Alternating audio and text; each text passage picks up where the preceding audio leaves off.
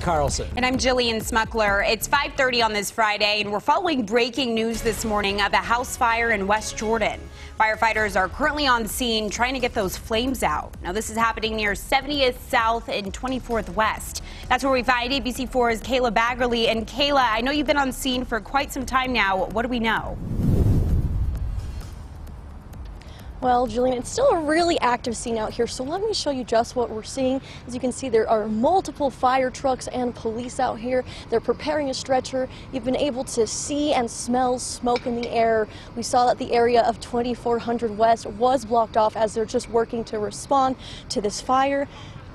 I did see some neighbors who came out to see what was going on. Now, they said they don't know much, but they just hope that everyone in the home is okay. Now, details are limited at this time, but we're working to get more information, and we'll keep you updated with the latest as we are learning more.